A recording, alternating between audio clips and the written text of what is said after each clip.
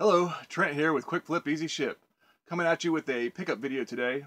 Went out to some thrift stores and yard sales, and I've got what could be some major serious home runs. So let's go. To survive eBay, you've got to become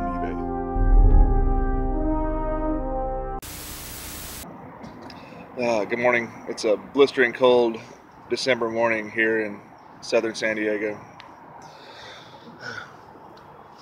Maybe an hour or two ago, whenever it was still dark, I could, see my breath and everything. Going yard sailing. Went to a yard sale. The guy was just unloading stuff out of his vehicle, just out onto blankets and stuff out on the side of the road. Had a lot of decent stuff for if you're looking for stuff around the house and everything. But one thing I saw that I decided to try out, he had about 15 I ended up picking up. A lot of 15 of these golf adjustment wrenches.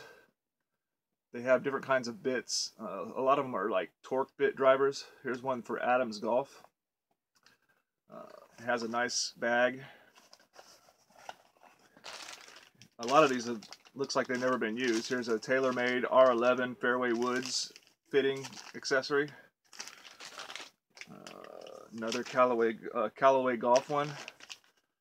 I started looking a couple of these up, and looks like they can sell from $7, $8 to $10 for the ones that I looked at. I've got about 15 of them here, and I paid $10 for the whole lot.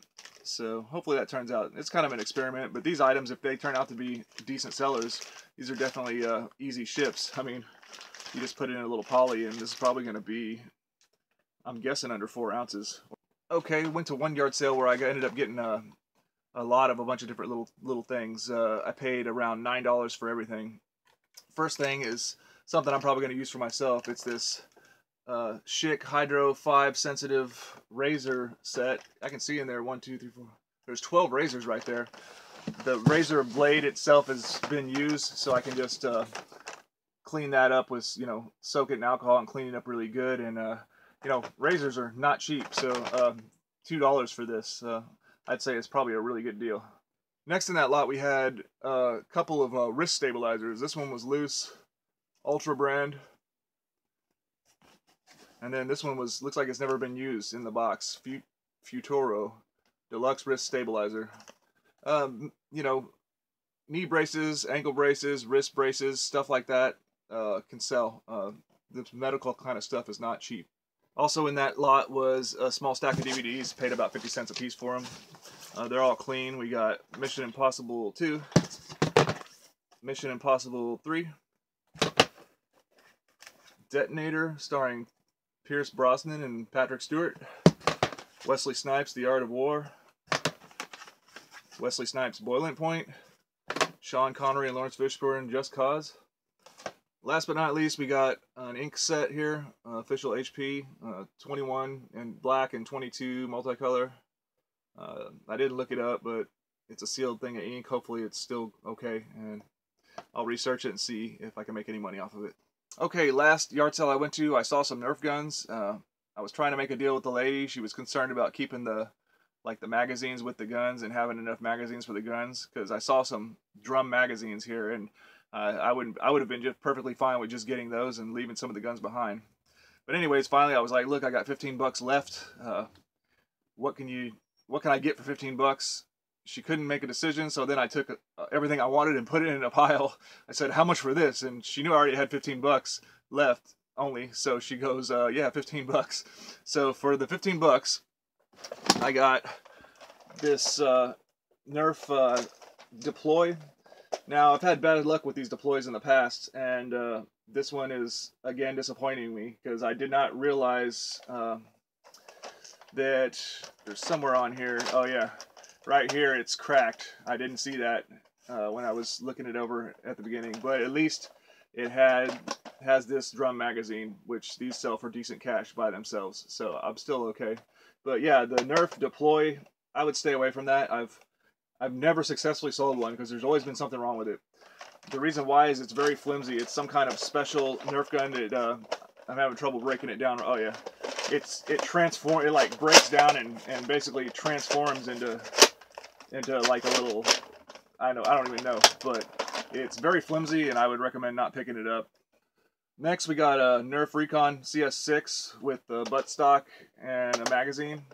It's an okay blaster, it's in okay condition. It's missing the barrel and there is a sight piece that can go on it, so, but you can sell parts of it just fine. I especially am happy to get it because of the magazine and the buttstock. Next in that lot was a Firefly. This was the kind that you put batteries in it, and this barrel here, as you pull the trigger, it flashes a light. So the intent is to use glow-in-the-dark darts with it. So when the light flashes, it charges the dart and makes it glow in the dark. One of the not as good selling blasters, but it was a part of the lot, so go ahead and pick it up. Last from that lot is a new one for me. This is the Hyperfire Elite. Got to look it up. Again, it has this 25 drum magazine. These drums sell for decent cash by themselves. So, and this looks like a pretty decent blaster. It's one that takes batteries, so I'll have to look it up and see how well I did with that.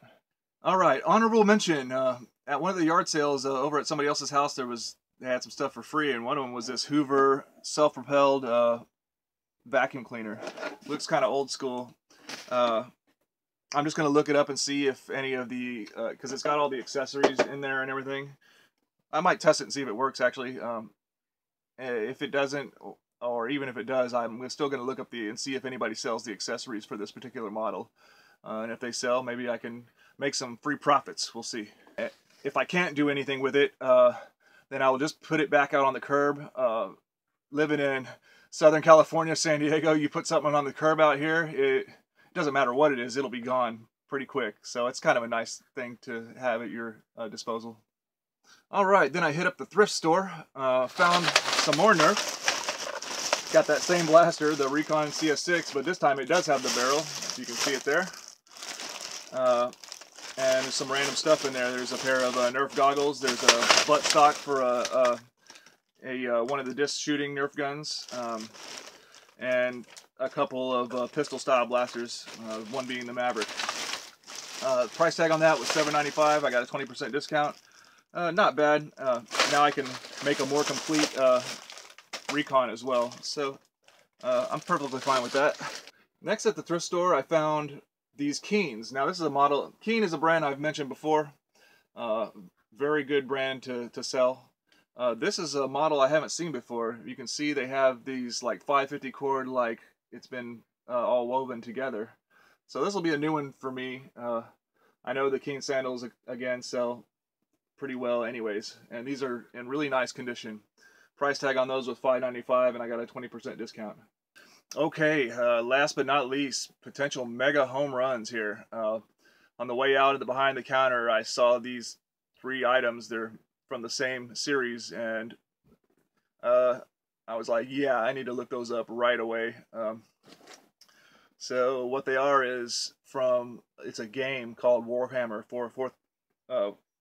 40,000 or 40k, Warhammer 40k. So first one I got is this one here, the Apocalypse Shadow Sword / Stormlord. It's like a tank. The price tag on all these was $14.95, and I got 20% discount. This one looks like it's still factory sealed. It definitely has some manufacturer's price tag on the back, or I mean a retail price tag on the back. The price was $115. Second one, I got the same series, Apocalypse, the Orc Stompa. That price tag's on the back again, $115. Little damage to the box on this one, but still got some kind of factory seal on it, I guess. And third one, no seal, but we've got the I believe it's called the Bane Blade. Yeah, Bane Blade. Bane Blade. The price tag on this is $140. So I gotta open this up and like inspect it and see what you know, hopefully I'm not missing anything in this. I did in the store, and it looks like all the cards that have all the pieces, because this is basically like a model that's used for a game. So they're all on those punch cards that you got to take the pieces off. It looks like everything's there, but there is a manual in there. I can verify that. But yeah, I looked up these 3 items on just quick on eBay sold listings. We're talking $100 to $150 sales for each of them potentially. Okay, I gotta research further and be a little more careful. I might even call up Game Empire that's close by to my house, and because people play Warhammer there, and they're like a big board gaming store, so they may be able to help me validate some of the stuff if I feel it's necessary.